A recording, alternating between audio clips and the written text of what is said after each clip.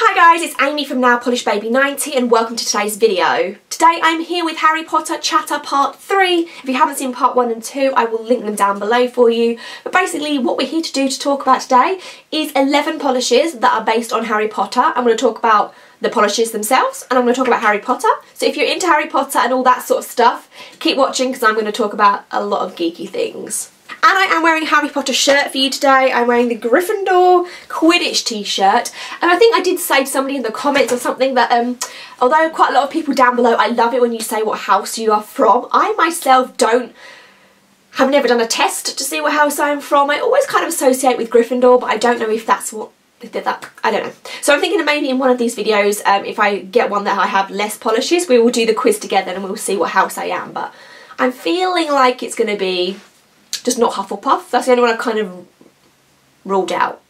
I don't know. Last time we had a subscription box and this time we have another one. The first box that we have is the Cast a Spell box. This was released the same time as the Level Up box from last month. And that was around like the end of July for Harry Potter's birthday. And there are 5 indie brands in the Cast a Spell box. First of all, let's take a look at the packaging because this is just beautiful. There's all the spells on there. The 5 ones that we're going to talk about are in big, and then there's also a ton of other spells in small, like Wingardium Leviosa, Accio, I can never say that correctly. What is there? Stupefy, Reducto, there's loads of them actually. Incendio, Petrificus Totalis, Imperio, there's loads of them. So yeah, as we open the box up, there is the Deathly Hallows logo on the top there, black paper, and then all the polishes lined up in here. We'll go through the non-polished items first of all.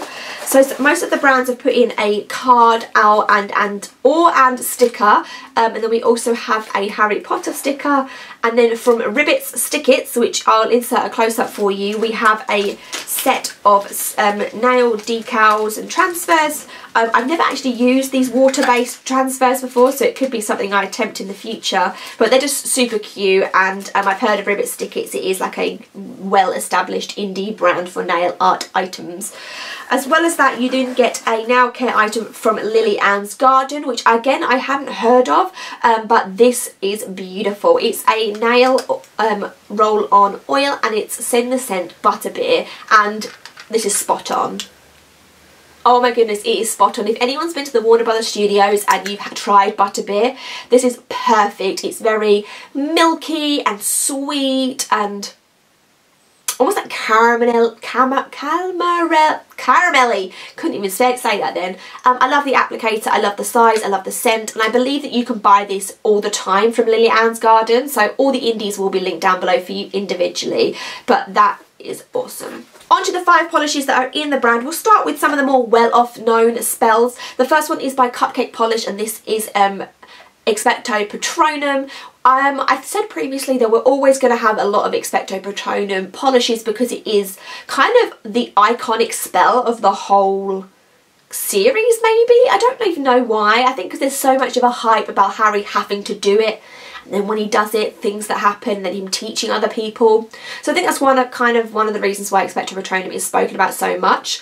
This polish by Cupcake Polish is a beautiful mid-toned, it's like cerulean blue. Then there's also some silver flakies and just lots of silver flakies basically in here. I've never tried Cupcake Polish before, so this actually, I'd only tried one out of the products in these boxes before, so it was a great introduction to Cupcake Polish, because also when I think of Cupcake Polish I don't really think of blues, so I think that this is a great way to do that.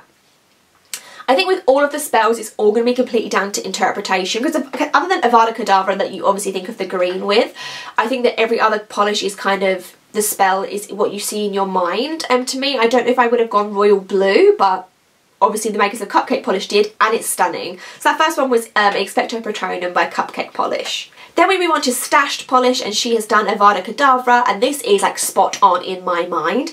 This is a beautiful mid-toned green base, but it's the amount of gold shimmer in here that really makes it kind of like evil and exactly like the lightning bolt that comes out of the wands for it. I just think that she absolutely got this perfect for me. Again, it's all subject to whatever you think, but this was my first Stash polish. I think she hit the nail on the head. Love. We then have Sectumsempra, which is by Nvr Enuff polish, and I love the Nvr Enuff logo with the unicorn on. Sectumsempra is actually a spell that is invented by Snape. I believe that when Harry gets, is it the Half-Blood Prince textbook in book 5, that they see that this spell is written at the top here, and it's a spell that he denotes as being for enemies. So again, a red flash would be appropriate because red you kind of associate with something bad. This is a beautiful polish. It, again, knowing that like it's a bad polish, red, I can see that all going together very nicely, and this is a beautiful polish. So this one is Sectumsempra by Nvr Enuff.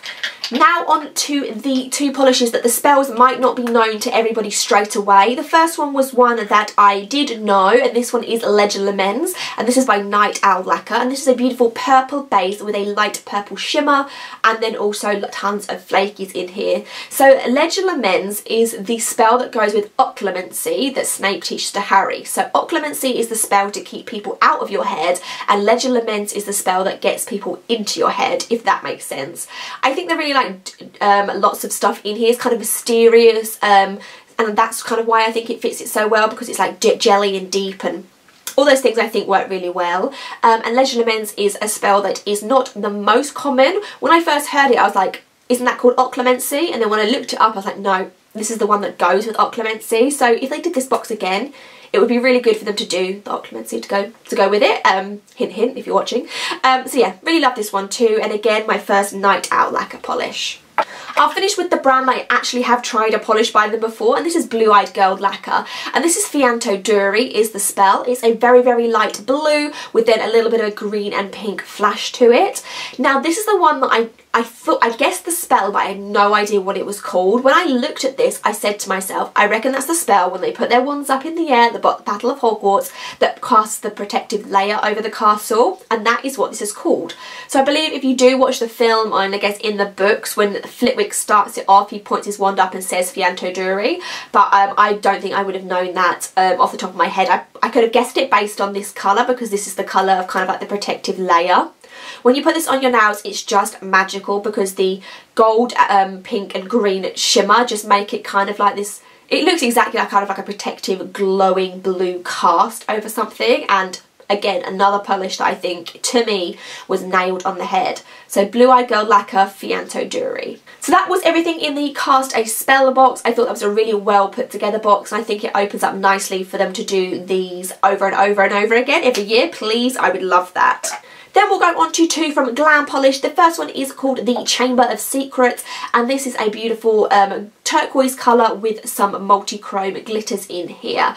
I think this is a really great polish to me for Chamber of Secrets, and I don't know if this just because the front cover of the book of Chamber of Secrets is like a bluey greeny teal colour, and that's why to me like I associate this kind of colour with the book, The Chamber of Secrets. The Chamber of Secrets itself, the chamber I guess could be open to interpretation of whatever colour you see, because it is, I guess there's a lot of water in the chamber, so maybe that's why they went with this.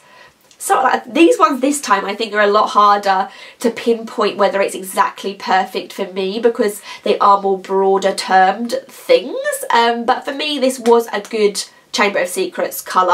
I approve. The other one is called Fantastic Beasts and Where to Find Them, and this is a beautiful mid-toned purple with a strong shimmer in there again, and there's also a ton of glitters in here.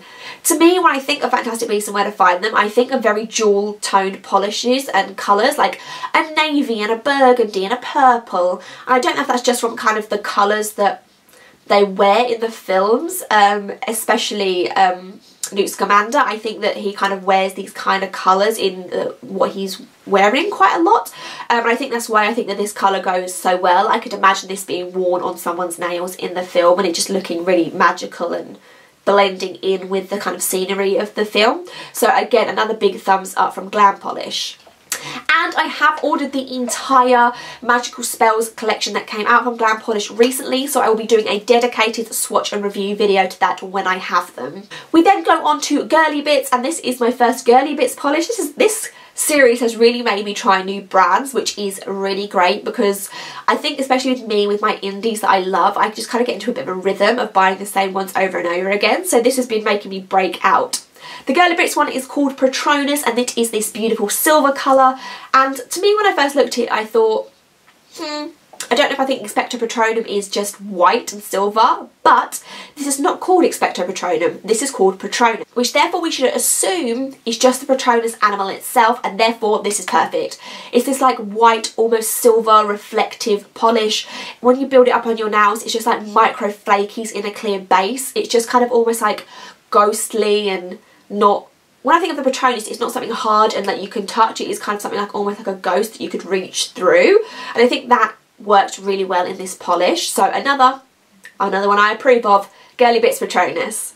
We have 3 left. This first one here is from Pahlish, and this is my second Pahlish I've ever tried, and this one is called Ravenclaw. Now I know that when I did my first video I said that I possibly wasn't going to go and try and get the house colours in other brands because I know so many people have done them, but when I saw this, I just from a polish standpoint, not a Harry Potter issue, I just wanted it. I wanted it just because of the colour and the fact that it was called Ravenclaw kind of went nicely. So it's a beautiful jelly base with a ton of gold, blue and a little bit of silver flecks in sparkles in here. The only thing that I would say if I'm being super picky is I think the Ravenclaw has got the silver and like goes with the silver on the crest, so therefore seeing the gold in it was a little bit strange, but that's just me being really picky because other than that this is stunning. Stunning, love it. And the last 2 are from Sparklea Nail Polish, and these are 2, a little duo she released, and they are based on 2 of the classes. This is another thing where we're going to get into a territory of you can kind of do what you like, because who's going to say what each class colour should be? These are History of Magic and Defence Against the Dark Arts. The History of Magic is this one. They are similar where they are both duochromes, but History of Magic is definitely more pink, and it goes more pink, purple, yellow, green in the spectrum, and it's also a little bit of a hollow aspect to it as well. And I think the History of Magic was a good choice to put with Defence Against the Dark Arts because I think that History of Magic doesn't get enough hype, and there's obviously Professor Binns that is a ghost who's the teacher, and I think the History of Hogwarts and the History of Magic to me is very interesting because I've said this before, J.K. Rowling has just got it all up here, and I want to kind of get in her head and know exactly the reasons for everything that she's done, and I think that's why Pottermore and then, oh, we'll talk about that in a second, the new Fantastic Beasts film are going to be amazing. So that first one there was History of Magic, and going with that one we have Defence Against the Dark Arts, which is very similar in a duochrome, but this is a lot more purple and a lot more gold, and you probably don't need both of these because they are so similar, but I do, and I'm really digging multi-chromes at the moment. Defence Against the Dark Arts, of course, to me would be this sort of mysterious duochrome colour that makes perfect sense. It's kind of mysterious and a little bit dark and a little bit evil.